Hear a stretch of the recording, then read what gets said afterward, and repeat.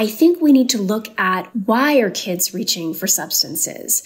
You can't separate the drug conversation from the mental health conversation. And really, we need to be checking in on how kids are coping with all of the stresses in their lives to make sure they have healthy coping skills and healthy ways of dealing with all of the pressures that they face without reaching for substances.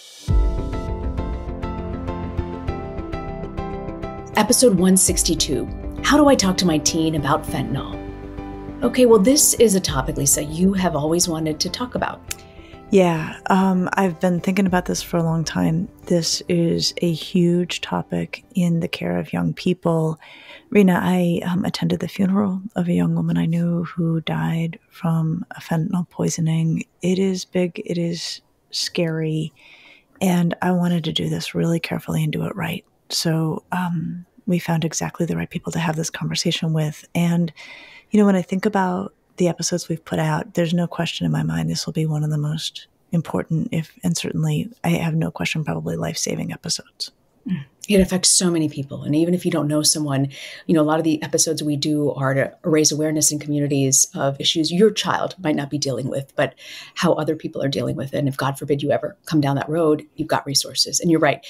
The next two guests are incredible. I can't wait to share the work they've been doing. Marcia Taylor is the former president and CEO of the Partnership for Drug-Free Kids and founder of MLT Strategies, a behavioral health consulting firm. She also created and ran the Medicine Abuse Project. It's a 5-year, very successful campaign to drive down teen misuse of prescription medication. And she also served as a senior advisor for drug policy and research for the Senate Judiciary Committee on Crime and Drugs. And she's a proud parent of 2 teenage daughters.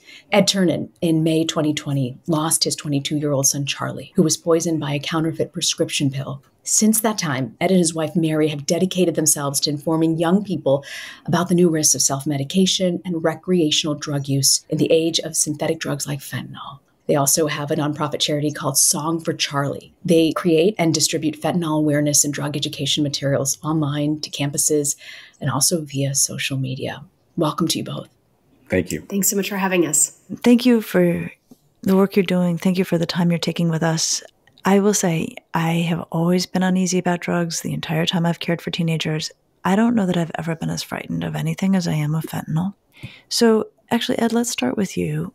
Walk us through the basics. What is fentanyl and how are young people coming into contact with it? Right. Well, I think what's really important for parents to understand is that there's been a seismic shift in the drug landscape in the last several years.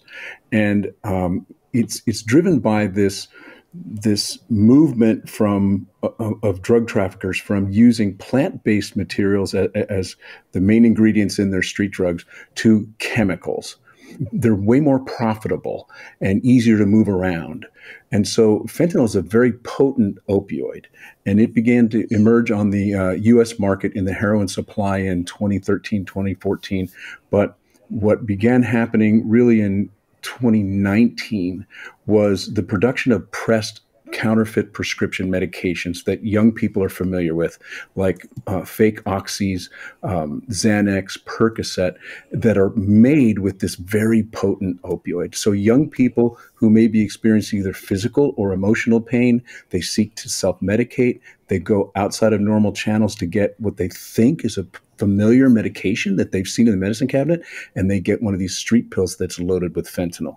And that's putting them at higher risk of accidental drug poisoning than has ever happened before, really. Marcia, you know, Ed's walked us through sort of where we've come, but I am from the 80s. My childhood was Nancy Reagan, First Lady, telling us just say no to drugs, and that was considered drug prevention. What are we not doing, and what do we need to do? If Nancy Reagan was just say no in the 80s, what are we right now? So I think, you know, Lisa mentioned that she's never been more scared of the drug landscape than now. And I think she's exactly right. I mean, Reena, you mentioned 1980s. In 1980, we had about 6,000 overdose deaths per year. Last year, we had more than 108,000 overdose deaths. It is just an entirely different landscape. And it is scary for parents raising teenagers right now because unlike when we were growing up, there's absolutely no margin for error. Fentanyl is in fake pills. And it's also in powders like cocaine and methamphetamine and heroin. So kids need to understand that those substances can be deadly, that they just cannot wander into them. There is just no margin for error for them. And that's something that I think we just need to have those very specific conversations with kids so they understand that risk. But what's different from the 1980s is that just say no mentality sort of assumed that that was easy. And I think we need to look at really a holistic reason of why are kids reaching for substances? And you can't separate the drug conversation from the mental health conversation. And really, we need to be checking in on how kids are coping with all of the stresses in their lives to make sure they have healthy coping skills and healthy ways of dealing with all of the pressures that they face without reaching for substances. So it's really much more than one slogan. It's an everyday kind of conversation that sometimes will be specific about drugs and sometimes will just be checking in on how kids are. Thinking about this, your statistics are harrowing. And one thing I know, and I know you know this, is that drug use is actually dropping among teenagers. And so drug use is dropping, but overdose deaths are skyrocketing, I think is a fair way to characterize it without being hyperbolic. As we think about what's out there and who's out there, are there particular groups at higher risk for this? Is there someone in more danger than someone else? How should we size this up? Well, this is really an equal opportunity risk. And when you think about the 80s and just say no, our tagline is that we say just say no, but we spell it K-N-O-W. Because young people are dying really from a lack of information. What's really different about this, and the reason it affects all groups across the whole country, is this deception. So these substances, like the counterfeit pills, are presented as one thing when they're really another. And so people going out to use cocaine recreationally are not aware that cocaine can be contaminated with fentanyl. So that's why our mission really is to just give people a level of knowledge, both families, parents, caregivers, and young people directly, to understand this new chemical drug landscape, because really no one is immune from this risk.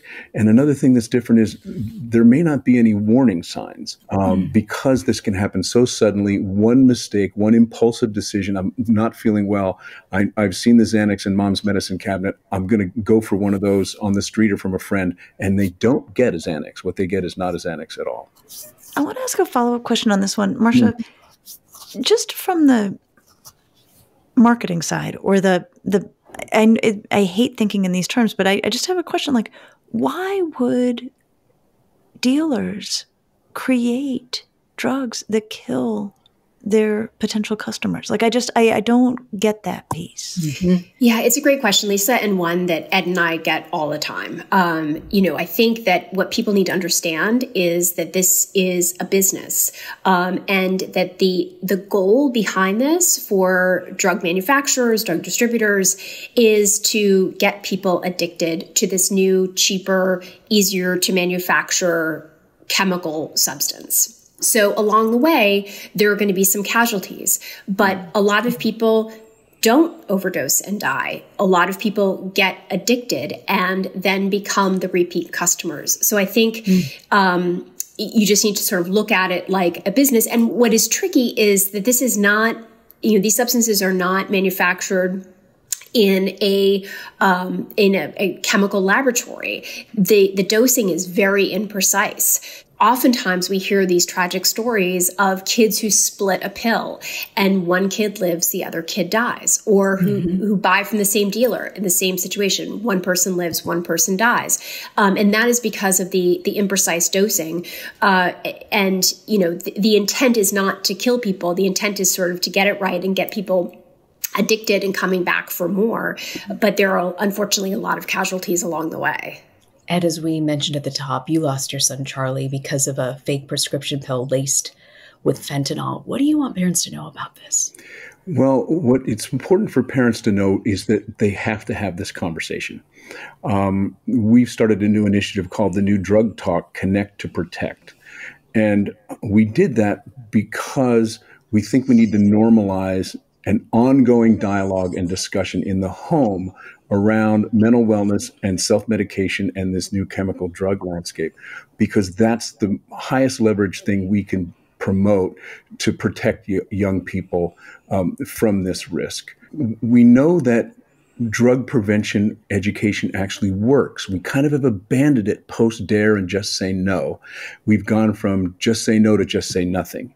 And some of the polling we do indicates that young people, this misperception of harm that's out there, they rate fentanyl around as less dangerous than, say, heroin and cocaine. And yet 12 times more young people die from fentanyl than heroin and cocaine combined. But what's the learning there? They know heroin and cocaine are risky because they've been told that and they pick it up in popular culture. They're not aware of what fentanyl is. So just by getting the conversation started in the family room, around the kitchen table, in a welcoming and curious and supportive way, we think that'll be a real protective factor. So that's what parents need to know. And we want to give them the tools through the new drug talk and the confidence to have this conversation. What are things I could say to my child? Like, your son lost his life because of a fake prescription pill. Where are ways that this could happen to your child that parents might not think about in today's age? Well, I think that kind of an interesting pro tip to get this discussion started and keep it going is to do it together. So we have this unique opportunity in that this is new. So it's new to mom and dad, and it's new to the kids. So it doesn't have to be a one-way lecture. Listen, you're old enough now to have this talk. There's drugs out there and you need to stay away from them. It can start with, look, I'm concerned. I've heard something new. I'm just learning about this. What are you hearing? And I think this is very important, and I'm concerned for you and your friends. Let's learn about this together. Let's make a promise to one another that we're going to talk about this. If you find something on the internet, if you find new information, if you hear a news story, let's discuss it, because we both need to really get smart about this so we can keep you and your friends and everyone we love safe from this new risk. There's new ways and kind of tricks, I think, of the trade that maybe we need to think about to help families normalize this conversation. Marcia, help build it out even further. I love that, Ed, what you said, and especially thinking as a psychologist and thinking about how we open lines of communication and keep them open and, make sure the kids feel they can come back to us as landscapes change for them. Marcia, what else would you have us bring up in that conversation, or what else can you tell us about how to approach that conversation? Help us out here. Sure. And I think there are some things that we can think about for different developmental stages too, right? So I think all kids need to know that pills and powders are dangerous and potentially deadly, and that that needs to be a no-go zone. But I think kids also need to know what to do in the moment. When they're at that party and someone offers them something, what are the refusal skills? And this is something that kids have to practice. They have to have something in their back pocket that they know they can use. And I always say that for my teens, I always say, blame me. Use me as the bad guy, and text me if you need to get out of a situation, and I will be the bad guy saying, you have to come home right now. And really talking through those scenarios with your kids so that they are comfortable in that very stressful moment and knowing what to do.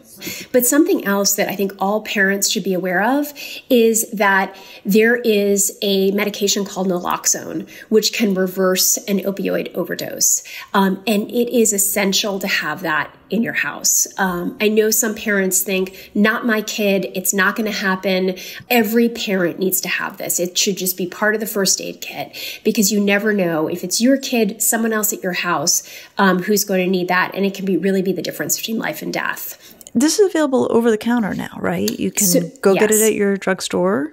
This is new. The FDA just made it available over the counter. It is available at your local drugstore. You can also order it online. It is very easy to get. There are also resources in communities, harm reduction organizations that will give it out for free.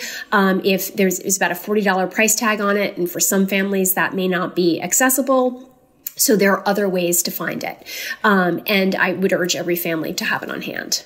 Actually, when I sent my older daughter to college in the fall of 2022, Ohio had an initiative, I trust that they still do, where you could go online and watch a video about how to administer Narcan, and when to worry and what to do. And you watch the video and then you get sent Narcan. We watched the video together. I sent her to college with the Narcan. It was, I will tell you, a very uncomfortable conversation to have, and it also felt absolutely essential. And she was surprisingly open to it. I think I was much more uncomfortable about it than she was. But I said to her, when I think about you being in college, like, this is what really scares me, and I think that you or your peers could encounter this by accident. I think that's likely how, if it's going to happen, it's probably going to be entirely accidental. And I've said to her, you need to keep this with you, and everybody needs to know you have this. Yeah. Yeah. Is there more we can do? So I think having those conversations like you did with your daughter, and making sure that parents are really checking in with kids on a daily basis about their well-being and their mental health.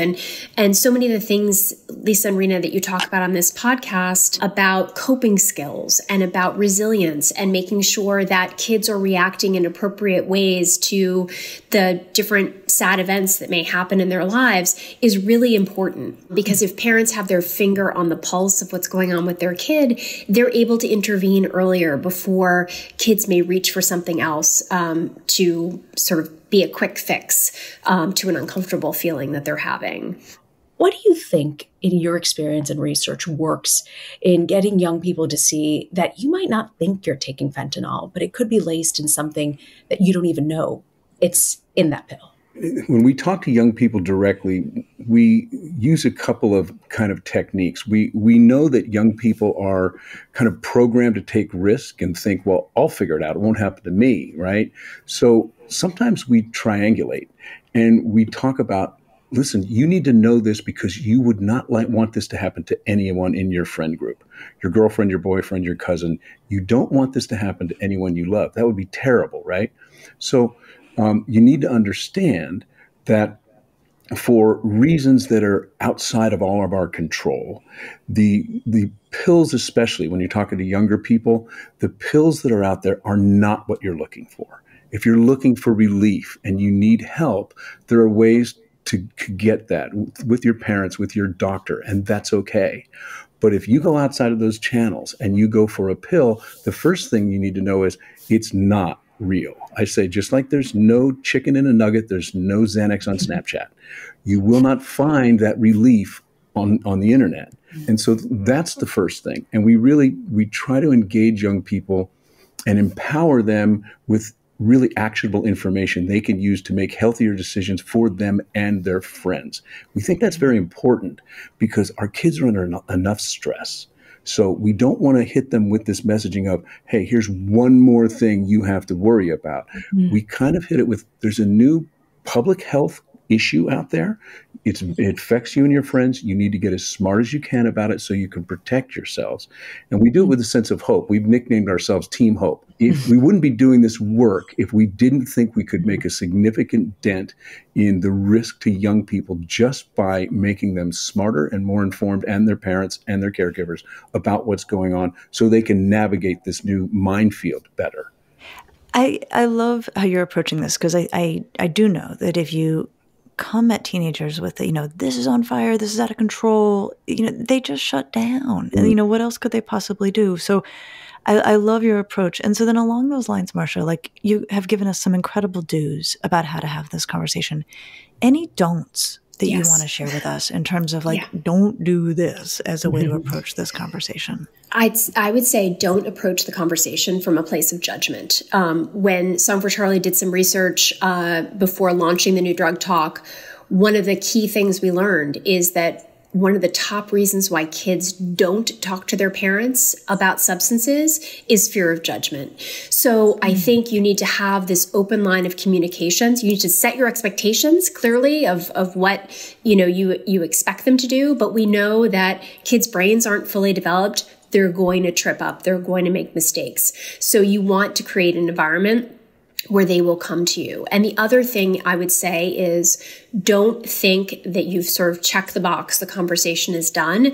The other nugget from that research is that when we ask parents, have you had the conversation with your kids? 70% of parents say that they had a conversation about fentanyl with their kids, but only 30% of kids reported hearing that conversation. So I think repeat yourself, sit them down and talk about it again. Look for those moments when you can bring it up in conversation. Because the drug talk, as in all things with teenagers, they tend to tune things out. And I think you really need to make sure that it's getting through. I know what you mean about teenagers sort of not taking it in. And I think sometimes when I've cared for teenagers, it's because the parent approaches and the kid's thinking, I'm not going to parties. That's not part of my life. And so they tune out. And then 6 months later, that kid is wildly social or, around that stuff. And the window needs to open again. And so I think I've so come to appreciate how quickly kids change and develop, and how I could not agree more. Like, you can't just be like, yep, check the box, had the conversation, we don't need to do it again. Yeah. Also, Lisa, you always talk about how we need to have these ongoing conversations. There isn't one sex talk. There isn't one drug talk. There isn't one isn't enough, that you've got to keep engaging. And I love that. I love that message all three of you are saying. So I'm curious, what should we do to prepare our kids for the possibility that they might be present when a drug overdose happens? If you call the cops and the cops show up and there are illegal drugs, does this mean your child's going to get in trouble with the police? How should a kid respond if they know there's been a drug overdose and they don't have the resources to help deal with this on their own? Well, I'll take this opportunity to echo what Marcia said about naloxone or Narcan.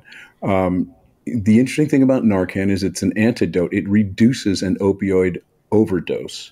And what I tell families is, what you should know about that is Narcan or naloxone is the only thing that reverses an opioid overdose. So if you are in somewhere where there's an overdose occurring and you call first responders and you're giving CPR, you're all just buying time for the first responders to get there, and then they're going to administer naloxone.